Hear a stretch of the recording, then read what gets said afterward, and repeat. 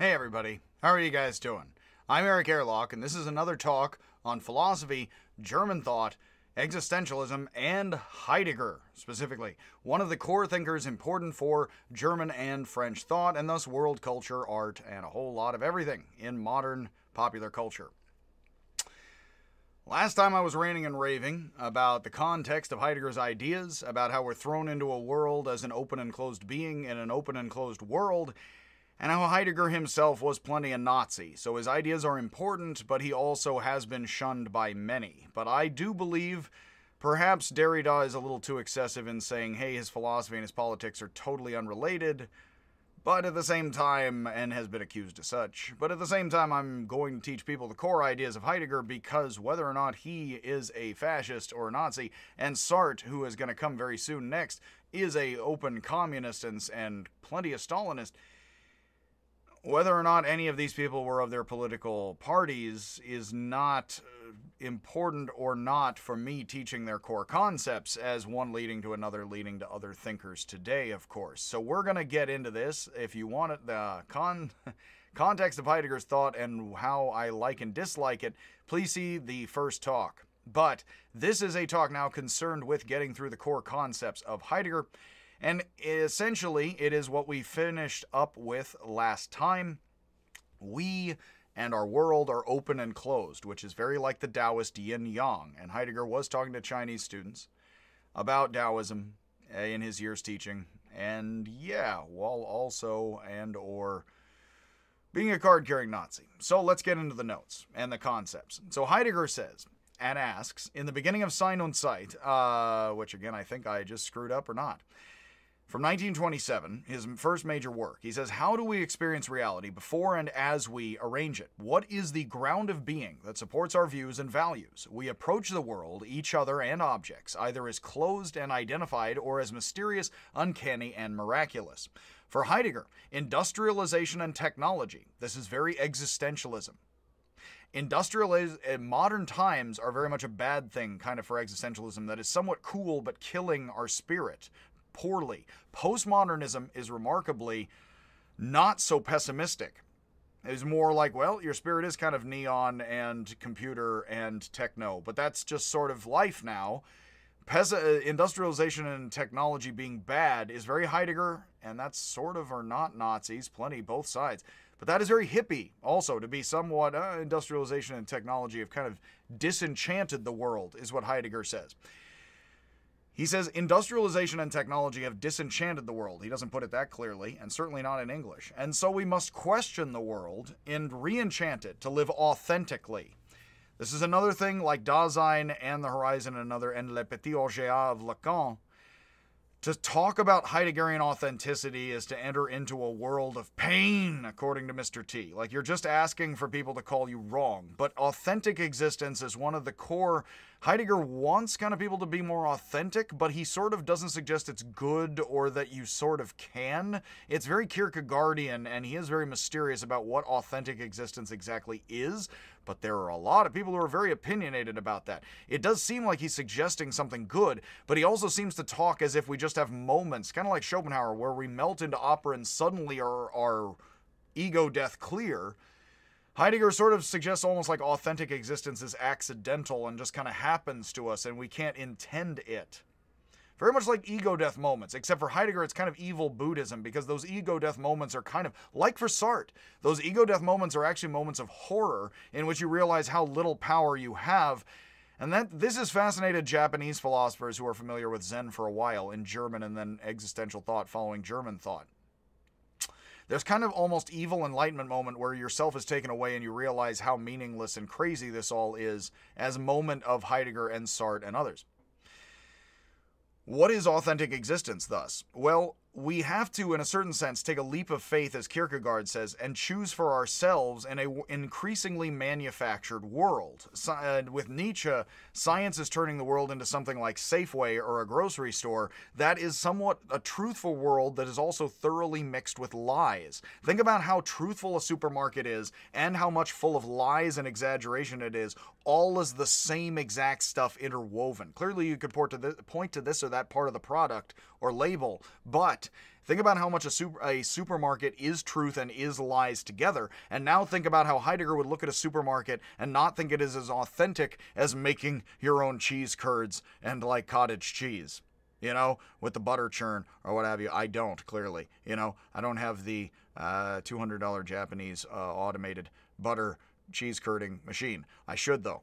But I am an improper German. Again, I'm a white American. So we need to essentially question the world, re-enchant it, because all of this technology, this is very Poe, this is very existentialism, this is very Nietzsche, this is very Dickensian London with soot and orphans. Like, the modern city world is kind of a horrifying place. We don't want to go back in a certain sense, but we kind of hippie-wise want to, and so we need to live authentically. All of that is in the background of what's going on with Heidegger here, and then describing it more particularly, you can notice if you're already following along, why Heidegger kind of doesn't want to say what the self is in particular, neither does Buddha, because they kind of want you to sort of get away from and kind of also find yourself somewhat. And yes, that saying, I had a hilarious conversation with my friend Adam recently, in which he said that his small daughter, that they were describing some philosophy to their kids, and his daughter was like, they were like, you know, in order to find, Buddha left in order to find yourself. And his daughter was like, yeah, and she's like, I believe she's like 6, you know, I think, maybe. I haven't seen her in a little while. It is the pandemic. And she's just like, you know, and she's like, she reminds me a lot of my, she looks a lot like my sister when she was very much younger. So his daughter amuses me greatly because she is like my sister in younger years. And she's just like, find yourself, but he's right there. You know what I mean? It's like, as a small kid, it's like, you don't know. And of course, this doesn't mean the concept is simply silly, but I do love that. It's like, to a little kid, it's like when you explain they're finding themselves, the kid would be like, you know, what are you talking about? Like, I don't know, but you're there, you know? Isn't it cool? Like, I don't get it. Like, I mean, you know, that the child sort of doesn't know enough to know a human being could sort of lose themselves yet, let's say, sort of, or hopefully, yeah. So, with all of that, you living authentically is something like finding your true, calm, real self, sort of through the pain and the misery and the terror with Heidegger and Kierkegaard. It's something like that. But as soon as you try to pin it down more, of course, people will jump all over you and tell you you're mistaking it, or you're trying to pigeonhole it, yes? Because, of course, anything it could be attached to or nailed down with is something it could get bound up with, yes? This is very much like describing the ego in Buddhism in certain ways. But it is something worth describing because it's not a complete nothing, because, like with Hegel, it's a particular type of non-being. Like, it's a particular type of lack that Heidegger is describing as central to existence, which is that lack and openness, good and bad, are central to existence. I go on and on about how Taoism and Zen are into that. I love that stuff. That's what Heidegger was starting to paw at as a Nazi.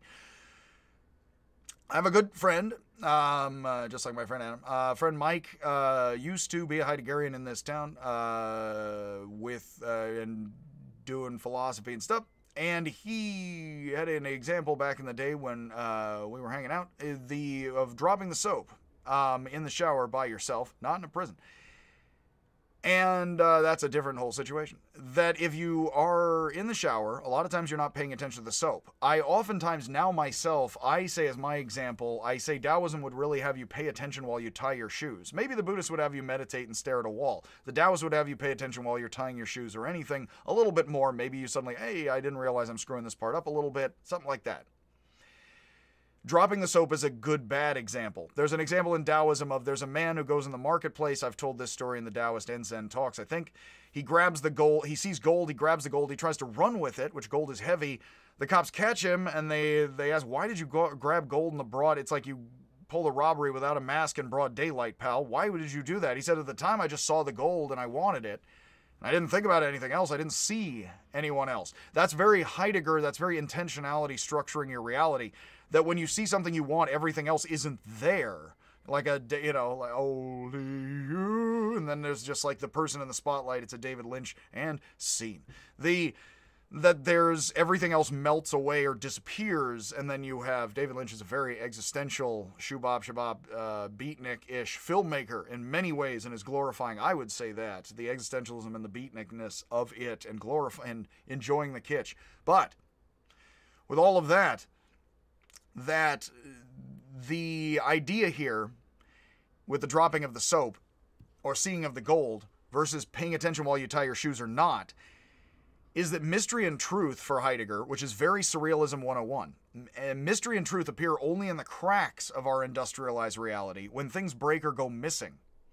Heidegger actually looks at soap. The reason it's good to bring up the soap and dropping it in the shower, you're thinking about your great Aunt Judith, you're thinking about all sorts of other things you have to do at work, and then you drop the soap and now you're thinking about the soap for a bit. The soap was there. I like doing this with Zen Buddhism now because the Zen Buddhists like doing things like, okay, so this is peripheral, but you're listening to me talk, so this is peripheral over here. You're still experiencing it, and then suddenly there's a problem with it. It's like, oh, now you're paying attention to that. It's with the soap, it's with the gold, it's with the stuff. You are hearing your reality a lot, but you're actually paying attention to one thing right here, and this is meh, meh, meh, meh, meh, meh, meh, meh, meh. I don't have kids yet. I have cats. But yeah, it's like this. I have the truck outside and other stuff like that. And then, of course, you do or don't notice when it is or isn't there peripherally. That's a lot of what's going on here. And what's also going on is the moral kind of, although, again, there's lessons here which aren't hard morals written down, which is that mystery and truth increase as Heidegger is looking at packaged soap. Heidegger has two moments here which are important that match. First of all, the reading often suggested is Heidegger, the question concerning technology is a fundamental essay of Heidegger, easiest Heidegger simple piece to read. Heidegger is looking at, I forget if it's in that piece or not actually, I've taught about the piece and other things for a while now. There's two instances. I believe one, the log bridge, I think, appears in the technology one. He sees a log bridge over a river, and then he sees an industrial lumber mill. Now, for Heidegger, the log bridge, kind of the log fallen over the river and kind of people using it as a bridge and it worn away, is more, he doesn't say this because, again, you can't pin it down. But in a certain sense, he thinks that the Greeks, like for Nietzsche, the Greeks kind of and the ancients lived in a more mysterious world. I think of hippies and tribalism, of course. I have seen, when I was younger, in my earliest years, I saw teepees and more than one white dude wearing a Native American headdress before, commodities. That basically, of course, with all of that, trying to live authentically. There's Germans apparently who try to live as Cherokee in Germany, and then real Cherokee online are like, please stop doing that. Just do what you want to do. Just please don't call yourself, say like, we're Cherokee now, and they take it real hardcore. It's like, and try to be like pure authentic about it. It's like, dude, no, that's not your, you can't really do that authentically as replicated. One of the things I mentioned with Baudrillard and other stuff that's good to teach here, what Baudrillard is going to ask as a French guy at the end of all of this, much more towards, he died in like 2005, I think, like around when Derrida died. When these French guys are going, Baudrillard wanders around Tokyo and says, what I would tell you is if you, and I love my folks and my family and my upbringing, if living open existence is something like hiking a well-defined trail in REI gear and in nice hiking gear, we don't really live in a mysterious world anymore, even when taking hikes, if you understand my drift. The ancient people lived in a world where maybe there's jaguars or not, so when you take a hike, it's life and death. Now, on the one hand, we wouldn't want to go back to a life and death, there's jaguars, oh no, but Mayan mothers apparently are baffled why, when city-dwelling mothers wonder why Mayan mothers let their kids play out with there's jaguars and snakes. The Mayan mothers are like, how do you have a bathroom with so many industrialized chemicals in it in your house? That's crazy. Like, that just is frightening to them, industrial chemicals and things like that. Which, think about how much power, cars whizzing up and down the street. When cars and death are whizzing up and down the street and we just don't notice, and it's not really death, mystery and truth only appear in the cracks of reality, such that Baudrillard is like, I'm effectively a nihilist, but I don't want to be, because after Tokyo and after a bunch of shopping malls, how do you do anything other than hike a well-defined trail in REI gear anymore? Is Nietzschean individualism even possible? And these are the rantings of a Frenchman having gone to Japan and thinking a lot about Nietzsche and Heidegger. If you get some of the ideas of Nietzsche and Heidegger here, you would understand why Baudrillard is wondering, is individuality or meaning even possible anymore? And here I am talking to you on YouTube, so I think it is. But is YouTube cheapening meaning? Is advertising cheapening meaning, or is it just doing more? That is a very good question that this is all getting into with postmodernism. And here it is that if you drop the soap, that's the only time you think about the soap. It's only when I screw up in snapping that I would think about this as I do it for an example of peripheral for you, because as I'm doing it, okay, I do not need to think about it. I just go through the routines and I'm thinking about what I'm talking to you about. In fact, I'm making my emotional point and the words jump up and rise, as Nietzsche says, under my feet and my emotional point. because I'm trained enough in monkey words and talking the English such that I can just jabber away and make my emotional point, and I don't arrange my words with rules or with thinking, because that would be thinking about thinking about thinking about thinking, and it would be an infinite regress. The fly in front of the face. And yes, so yes, essentially, this is kind of, now, as we are in a day of right and left wing kind of revolutionaries, let's say, Nazis, of course, want to rise up and overthrow things and create a new crack and rupture of society. Bataille is very much into how fascists, as well as everybody, want rupture and break and something like that. So Heidegger is very Nietzsche, very jungle, very dangerous here, suggesting that it is only when we kind of rupture or have uprooting of our industrial reality that we have a lot of meaning, and we can have social meaning when we uproot reality and reveal what is concealed. And all meaning, according to Heidegger, which is a great thought of his later thinking, that every revealing is a concealing, that we are constantly revealing and concealing things from ourselves. So we need to uproot things, but we need to uproot things constantly because we are seeing and not seeing things. He did not see that coming, yes, a little Nazi joke. Acting, tiny Nazis. Yeah. Heidegger says this is like a forest clearing. Forrest Hartman. A forest clearing is an open space that is also obscured, revealing what is in it while also obscuring what's outside. If you think about how the self and Dasein is something where there is a horizon, you see and don't see what is coming and not coming as yourself and your reality. You are somewhat like a forest clearing where you do and don't see what is increasingly obscured by the trees and outside what is clear and in your purview. Yes? For Heidegger, being and beings withdraw from us as we try to grasp them. They are more mysterious if we really dig into it, which is why commodified soap, he's looking at the commodified soap with a package label, and he's like, I don't really trust this, and I feel weird and anxious about it. Because commodifying reality, notice how even though he's a Nazi, this is increasingly important for modern times, opposing commercialism and culture and things like that, and beauty image, magazine ads, feminist performance and art, etc. All of this stuff is going to become important for like rupture, for breaking patterns, for revealing as concealing. I love surreal movies and a lot of things going on. For Heidegger, it is similar to Merleau-Ponty's later insight we'll have, that we only partly perceive our physical reality around us, and he gets very into that in cool ways. For Heidegger, time continuously gives us the present as it takes the present away from us. Again, he would know, although not in the accented English as I do, the Lord giveth and the Lord taketh away. For Heidegger, time and being, which effectively pantheistically, if we're talking that way, and or is tool of God, would be time giveth and time taketh away. Being and time giveth and taketh away. In a certain sense here, time giveth and taketh away beings is actually what Heidegger is very much saying.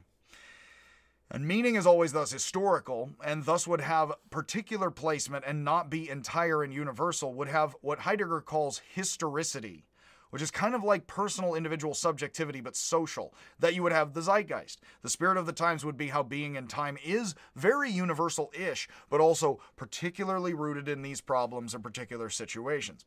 One of Hegel's great contributions to philosophy was looking at thought as a historical process. For Heidegger, being is always bound up with time, and thus his title, Being and Time. Time is the horizon of being, is what he says, which is why think of it as an ocean. Think about that you are going out looking at the ocean. Time is the horizon of being. The ocean, time, this is very Taoist, and the turtle to the frog to the turtle to the sea. The well frog is a very famous Taoist story, which is perfectly awesome to tell here, that there is a turtle, perhaps tortoise, again, differently enabled in the elements, and passes by a well with a frog, says, hey, nice pad you got here. Frog's like, yep, I love this place. And the turtle's like, well, have you seen the sea? Tortoise, perhaps. Sea tortoise. And the frog's like, what are you talking about? And he says, it's a bunch of water like this, but it stretches on forever without any boundaries. And the frog's like, BS, man. I've been living in water my whole life. Comes in a tube. You are some fool. And mocks it. This is very much a Aesop grasshopper ant kind of thing. And we are told that the well frog and the insect, the summer insect, are not going to migrate south in the winter. They're going to die. They're never going to have that perspective, we're told, sadly. So that is very much time is the horizon. You look deeply through history. Think about how Heidegger is doing Neoplatonism as well as German thought and a bunch of stuff. And he can see that how I can tell you, doing ancient, medieval, and modern thought will show you a lot about how people think about being in similar but different and situational ways. It's kind of amazing. That is exactly what Heidegger is dealing with and thinking a lot about. As time and being are seen and unseen, so there can be no absolutely grounded judgment, interpretation, or meaning. Care and life are always as much for oneself as much as for something else that never fully arrives, just as we never reach the horizon. This is also le petit objet of the petit object A, which I'm trying to say in the French all pretentious, like a jerk. A jerk, yes, a jerk. No. That we are trying to grasp something in life we can get a full handle on. This is very symbolically for Lacan, le petit objet, although people will correct me entirely on that, I'm sure, and I don't grasp it at all. And that is very much kind of the golden... people have said in the orange golden light, possibly of the screen and California and the Hollywood that's in the briefcase of Tarantino's Pulp Fiction is possibly Marcellus Wallace's Glory, or also something of a MacGuffin and something of a good example. And Tarantino likes wandering into body stuff as well as French fine cinema and funding. That it is something like a petit objet, something like an ungraspable, and he does not reveal what's in that thing. And it is something like open power and glory, which would be something like stolen from a gangster, which is then brutally stolen from him, his pride and glory. I will not mention how, yeah, if you've seen the movie. But that glory and honor, that golden light, which is neither good nor bad, is a very Nietzschean, kind of Heideggerian, kind of Lacanian petit objet of the stuff of life, the energy. It is neither good nor bad, but the fire of existence of and it's very easy to read that a little bit too much into that, but the simple contours of the ideas lend itself very much to that. If you're into French cinema and playing with Heidegger, and Tarantino is, then revealing something in a briefcase that would glow but be mysterious and not shown is a bit of... We never reach the horizon. We never fully close reality. My reality just keeps going this way and this way. I never fully close it. My concept, I love telling people in the name of Wittgenstein, you don't have a full concept of apples. Your idea of apples is open-ended. That's something that's not obvious. It's scary. It's like we're trying to grasp it. Lakoff and Johnson from this town say that you try to grasp, across human cultures, so many cultures say grasp as idea, or word or grasp as idea before they have idea, concept as words. Because we just try to grasp things we never fully grasp, and what object you always have in your hand that you always grasp. This is a lot of the deeper thought going on here, that time and being are like that. They are closed but are open. For Freud, thought is typically denial of our impulses towards sex and violence. For Heidegger, common inauthentic thought is, in a sense, denial not of sex, but the other most popular one, death. Death and taxes, sex is not, unfortunately, inevitable. We prefer to think of ourselves, others, and our thoughts and our world as fixed, closed, and immutable. This is Hegel 101. Hegel's logic tells you this. Heidegger, a lot of Heidegger's work in Being and Time can definitely be seen as structured by Hegel's logic, I'm convinced, and people who do deeply know do know that of German thought. You can see the parallels here. Hegel tells you, we start with bargain, basement, square, stupid, rat as rain, facts are facts, ma'am, which is why I constantly discourage people from simply thinking science is just authentic, it's all or objective, it's all good, we're done, and then say, please take your vaccines and trust the experts, But at the same time, the average idiot thinks there's facts. The average idiot thinks there's closed things. It is harder, whether or not you become a Nazi, yeesh, to think of things as open and closed in the brilliant ways that philosophers and psychologists do. And this is very core Heidegger. All you have to know here is that most stupid people are going to try to cling to things as completely closed. We are playing with several forms with Hegel and Nietzsche and Heidegger that are open but also closed, both contradictory-wise. Thus, they're alive. If you understand that, things are open and closed, but they're also thus alive, and we're at issue with them and have problems with them.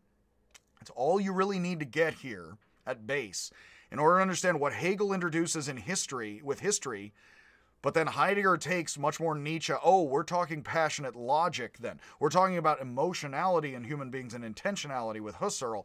We're talking about how we're open and closed to others in our world and the horizon and apples and the light in the briefcase. That's what you're talking about. Yes, like that's basically that we don't fully understand apples. So apples are open and closed to us. Our idea of apples is not fully done. So our idea of apples is open and closed. The world and how your visual realm of horizon, think of a horizon is a visual thing. Yes, it's also a tactile thing, but it's for human beings very much a visual thing. You think of the ocean or mountain view or something like that. In your own vision, you can see and not see it receding away, right? So you see and don't see the horizon right in front of you. It is open and closed thus. You don't see what's going to come over it or around the ridge. That is all, again, something like things being open and closed. And how does it make us feel? Emotionally conflicted in all the feels, right? That's Nietzsche rolling into Heidegger, Lacan, French Thought 101. If you understand what I just mentioned about the openness and closure and the emotionality of all of that, of you, the things you hold in your hand or think about, like the Democratic Party or apples or anything, or your concepts, which are not perfect, and then your world. And if you understand no expert ever has had perfect concepts of apples or any political party, then you understand what we're being. I'm using the simplest of words because there's a lot of complicated German and French words that are trying to get people to understand that. Once you understand things are open and closed, known and unknown, which is Christian mysticism and ancient thought all over the world similarly, which is why Heidegger's into Taoism. If you understand that things are being and non-being as becoming, that's Heraclitus, Nietzsche and Heidegger's favorite Greek philosopher. My favorite Greek philosopher. Things are being and non-being as becoming. They are in transformation, so they're solid and not solid as in process. If you understand that's the self, that's the world and its horizon, that's everything you've ever experienced, everybody you love or hate, and all the social movements, the institutions, and the apple and pears you can hold in your hand, you understand in a very simple, simply worded way, what a lot of complicated German and French thought is assuming you already get, because they're assuming you've already done your Greek thought and other stuff and are an interesting person and deep man. And then it is very German to say, you come to the well when you're ready. I don't tell you much of it. You drink as deeply as you want and then from the fire hose, and then you have to come and rise to me. That is one of the things about German academic types from Germany, which definitely I have to say is it's much more America. Okay, make with the fast food. Okay, tell me about Heidegger right now. Germans are like, you should understand it when you understand it, and they will not stoop down to your level at all verbally. I'm more American and pop. I'm like, meh, you know what I mean? I think it's not as useful and pragmatic. With Wittgenstein, I like simple pragmatism and simple pragmatics.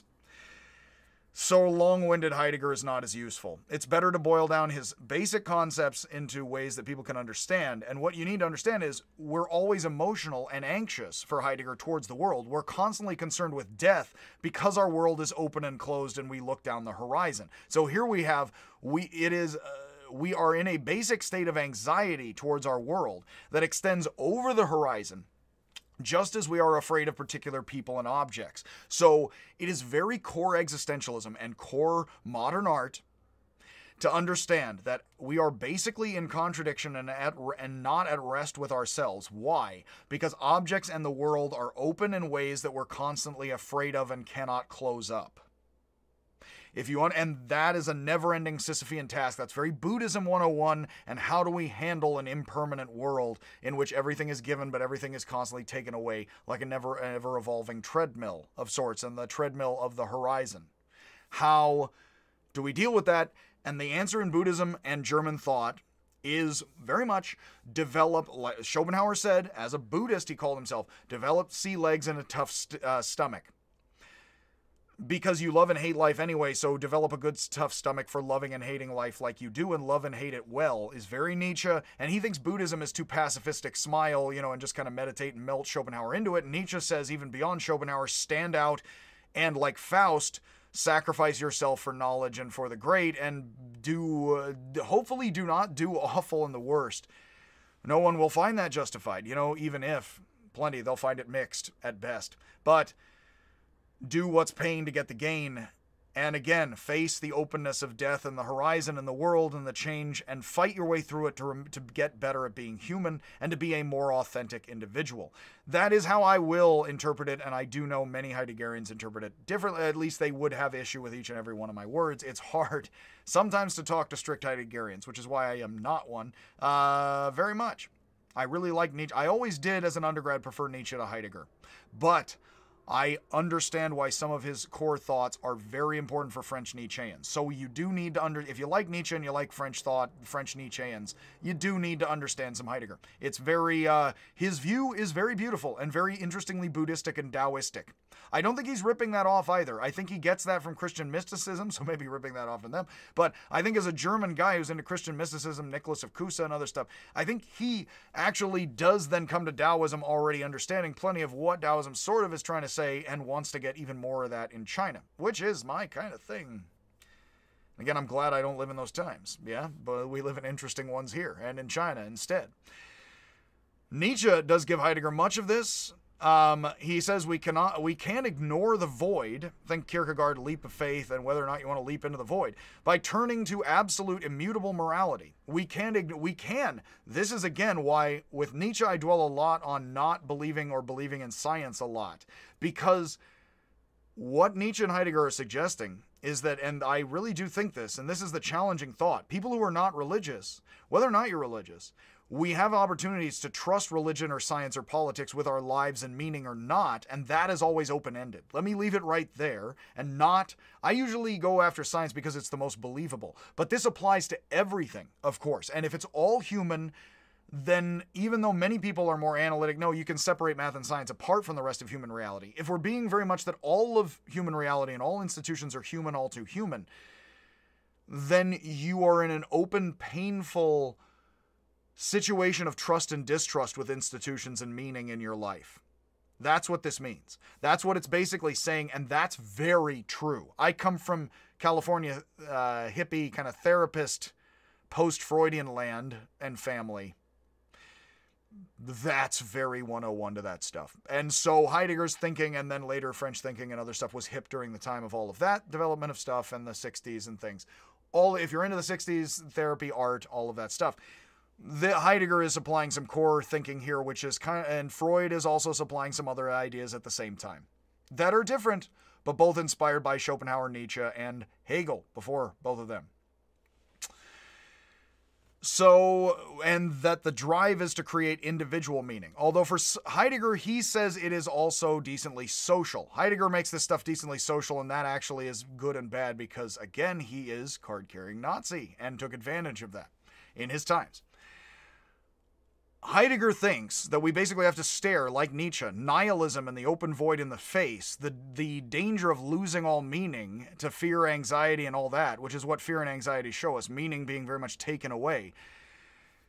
And we need to accept becoming and transformation. With Sartre, I'm going to mention this involves other people. Hell is other people. That's what this, that going back and forth with others specifically. For Heidegger, out of the basic state of anxiety, for Heidegger, it's again kind of evil Buddha. We are not at peace deep down. Deep down, we are actually anxious, and that deep anxiety, out of that is where love, fear, rejoicing, suspicion, and all sorts of different ways we interact foundationally, open-endedly, not structurally, systematically, but foundationally for our world. So understand here, he wants to do psychology such that he doesn't want to give you a system, but he wants to show you what are the powerful moves of your reality in your life. Yes? Thus are the structures and your reality in yourself. True freedom is realizing all of this and gaining it in your awareness of your actual life and gaining self-conscious transparency. That as you're tying your shoes, you see you're doing that rather than it's opaque to you what you're doing, which is weird, tricky language and would have to be teased and live further out, yes? Notice how he could be accused of being a charlatan, and so can plenty hippie therapists after the Buddha and gurus and stuff. But it also is stuff I do believe in. It's not entirely wrong. It's just the tricky, the devil, and very much is in the political parties and or the details, right? Either upper or lower levels. We must resist reducing ourselves, our truths, and even objects as closed and ready to hand, Heidegger says. Think about the more modern, commodified world and how it's increasingly Safeway stores. I don't want to keep saying Safeway. That's what I went to as a kid. I just went to Safeway myself, wherever your Rite Aid, kind of, Walmart, whatever your major market, convenience store, supermarket is. That's a good symbol that the supermarket is ready-to-handness. We need to resist ready-to-handness. And then, of course, now people will be like, is your Brooklyn, Grocers Collective authentic or not, jerk? This is, of course, kind of end your facial hair. With all of this is kind of the issues, yes? You get what I mean? The spectrum of how authentic can you be and why, and is that just selling out in a hipster way? Can you hike in REI gear and be authentic or not? This is all of these kind of issues you can freely think about, probably pretty competently once I've laid these lines in front of you, yes? In his famous essay on technology, The Question Concerning Technology, notice Nietzsche and Heidegger are seeing technology go off. They don't know of environmentalism yet. These are people who don't understand they see environmental destruction. Heidegger sees the industrialized lumber mill, and he likes the log falling over the creek. He doesn't actually know we may or may not run out of trees. He's not considering that at all. And whether or not, I'm not going to get into whether or not you feel about that, because again, I am avoiding teaching this to particular political-minded people. But he doesn't even know about those issues yet. And he's of course being like, oh no, there are Mongolian Nazis, by the way, who are really strongly pro-environmental and nationalist environmentalists in the name of not exploiting Mongolia for Mongolians. I'll leave that there. You can look it up on Vice, Nazi Mongolians, and yeah, it's kind of amazing. But with all of that, of course, and like nature hikes with blonde children or not, with Hitler, and again, he liked dogs a lot. So, considering the difference between chopping down a tree oneself or shopping for plywood at the Home Depot Lowe's store, if we kill the world in a certain Kierkegaardian Heideggerian way, to put it in a phrasing here, we kill the world and ourselves continuously in the attempt to avoid death. But if we accept death and meaninglessness, we are free to choose how we live our lives and give our lives meaning. That's what authenticity kind of is, and you kind of can't do it intentionally with this or that object so easily, right? If we realize we are running off into the woods to avoid being lost, we can learn to dwell in the woods, which are scary, but home, comfortably as our home. Heidegger actually does call this dwelling, that it's almost like being enlightened is learning to dwell. It's a good, simple, of course, that's a translation, but I like single-syllable words now as much as possible, or two-syllable words. I try to simplify things, simple Anglophonic words, for anyone in their language, of course. Whatever language. Dwell is a good, simple word, yeah? It's not, it's sort of too down-tempo for a nightclub, you know what I mean? Like buzz or what have you. But dwell is like, yeah, it's not really a workspace either. It sort of makes me want to go to sleep. But again, I want to burrow as a mammal with the fox den and cuddle and like just snuggle and snore until they wake up and bite me again in the face. So well, they bite me repeatedly, so yet again.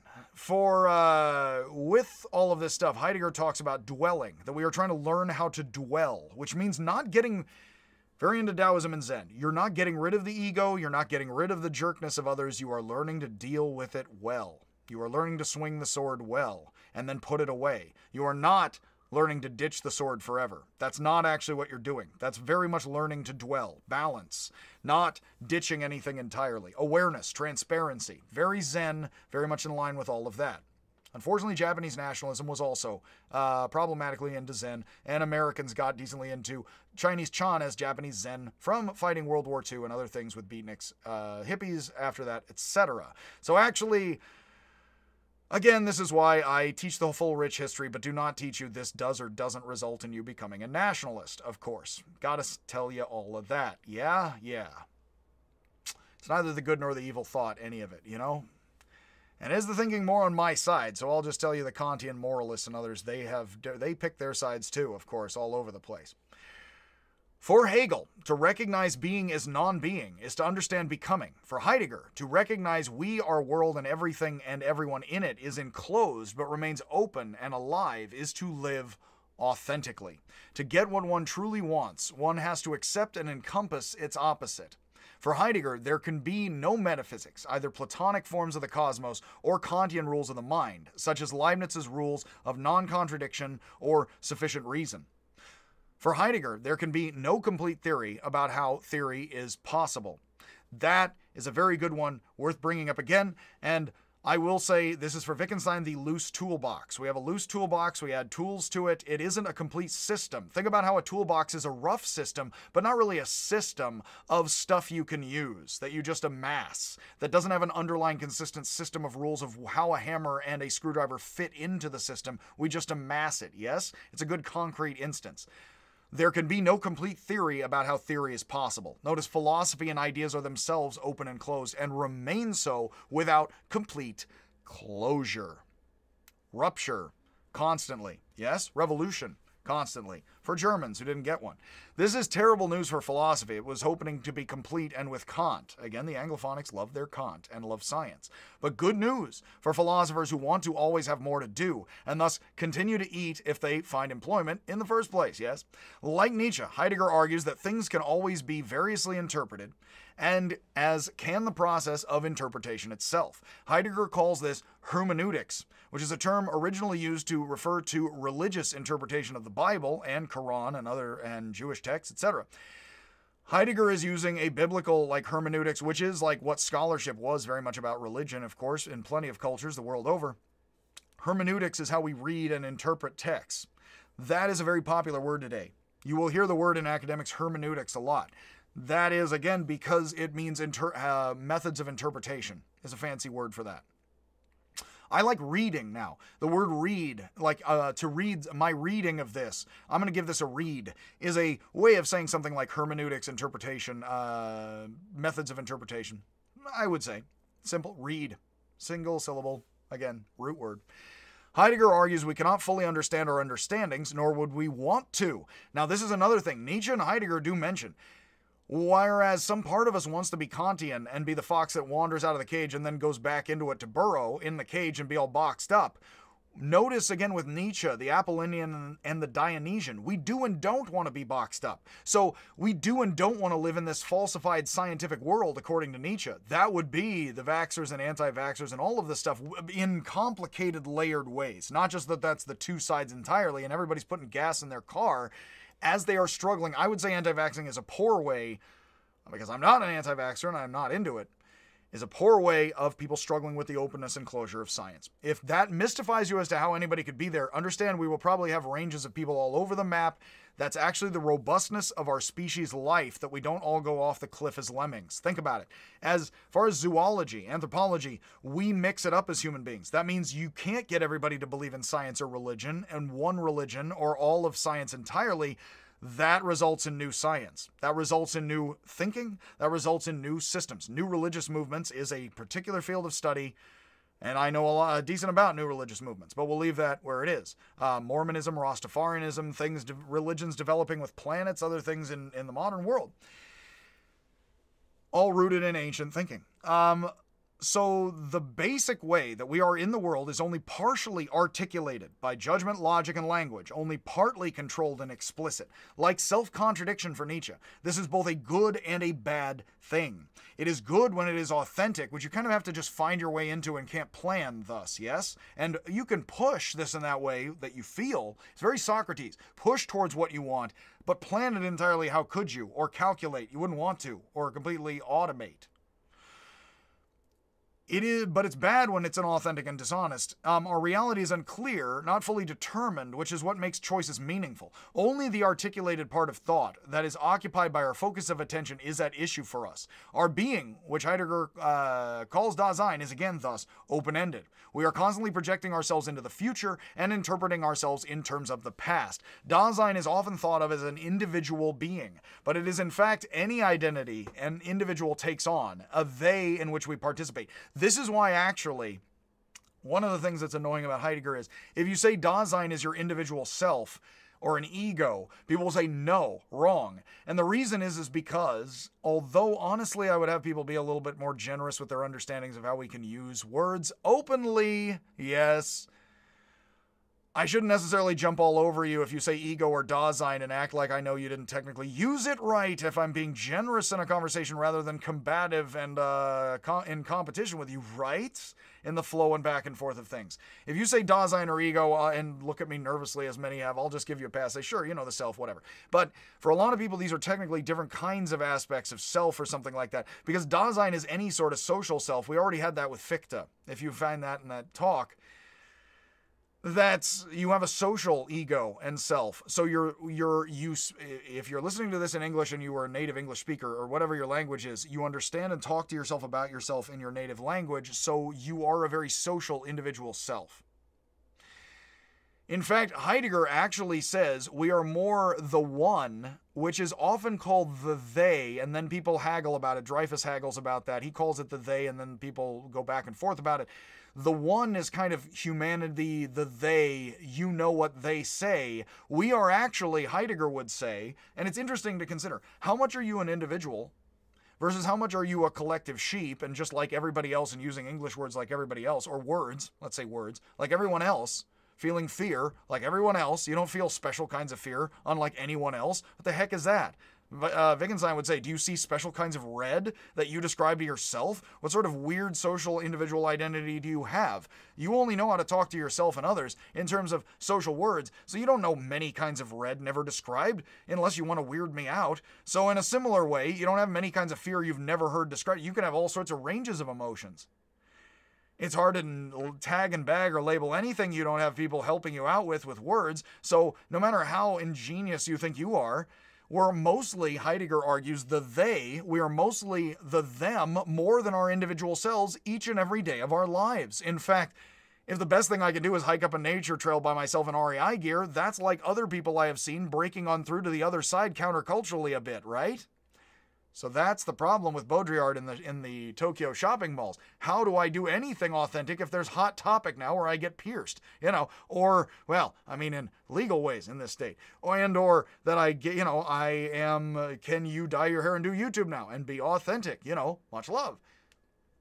Well, if everybody does everything, sort of, and mixing and matching and mixing things up is still, after thousands of years, the way that people do it.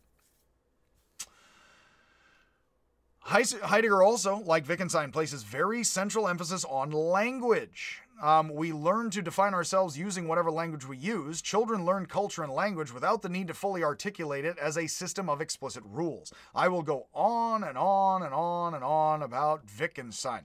Dreyfus, who taught me, I took 2 Heidegger classes with him, is that Heidegger's thought is very similar to Wittgenstein. Both of them are very much similar to plenty of pragmatists in that they are trying to figure out how language and emotion structure our reality. So am I. That's a lot of my thinking about Poe, Lewis Carroll, and other stuff. Dreyfus used a example, as I heard other philosophy people, John Searle, I'm not the fan, of them use the same example of that if you are Anglophonic and if you go to a conference with English and German, with Brits and German professors, the Brits keep backing up, the Germans keep kind of charging forward, which of course is kind of a war reference, old war wound, and the Brits want more personal space. The Germans don't want as much personal space, so they're kind of marching around the room like a scene in Mean Streets where the guy's fighting by backing up around the room continuously. They're kind of like, and so it's cultural understanding feeling, which is what a bunch of Berkeleyians, a bunch of Berkeley professors who taught me were dealing with. How do we get this into the thinking here in psychological, let's call it, kinds of ways where how close I stand to you or not and how comfortable I feel is part of the background situation psychology of how we make meaning, truth, culture, and all of that. It's the endless dance of the Brits and the Germans. Yes, I call it our inner selves as Anglophonic folks. So yes, it's again, and we avoid speaking of the French. If we live in a culture in which women do not wear pants, if we did in a more traditional, women never do, this literally goes without saying until a woman is seen in pants, which then angers and upsets traditional people who only then articulate the practice with judgment as a rule in language. And then you have backs and forths about whether or not women can wear pants and all of that I use as a problematic social example. Zizek, the popular later thinker, cynically uses the example of actually explaining how you're doing to an American waiter when they ask how you're doing, because you're only supposed to say, oh, I'm good, happy, smile in America. You're not actually supposed to tell them anything about your day, because then they look at you all scared because then they're afraid of intimacy. So Heidegger is setting the stage for the Frankfurt School's fear of the culture industry and commercialism, which they consider to be the new highly evolved form of fascism. That said, that is a second talk on Heidegger. This will work itself into, and it's a good idea to break this off here because we've been doing the horizon. Now we have to get back a little bit to the self and self-interpretation falling and fleeing. And that will be the subject of the third talk. I do know I have a lot to say and interpret here because, even though I'm not so into Heidegger, I do know there are many important points to slowly go over before I start making references to Heidegger and saying, remember Heidegger in the French thinking, because they're going to be inspired by moments of all of this. So let's cap this at the second talk. We will have a third and final talk on Heidegger about how human being is essentially self-interpretation, which is going to be very Lacan, surrealism, and art all around you all the dang time already. Yeesh, with the pop surrealism and the modern art and the stuff that's been kicking for the past over a decade plus in this area, etc. So much love, much happiness, and much over the horizon that is pleasant to you as you stare over it in perpetual anxiety for Heidegger, unless you develop the baby bear theory slight smile of the Buddha, as I would say. Much happiness to you, and plenty more of the horizon, good and bad, and that is life, dear fellow. So much happiness, much horizon, much love, much being, much time, much sight. And I will see you, if I ever do, ever see and not see you, if you did not see that coming.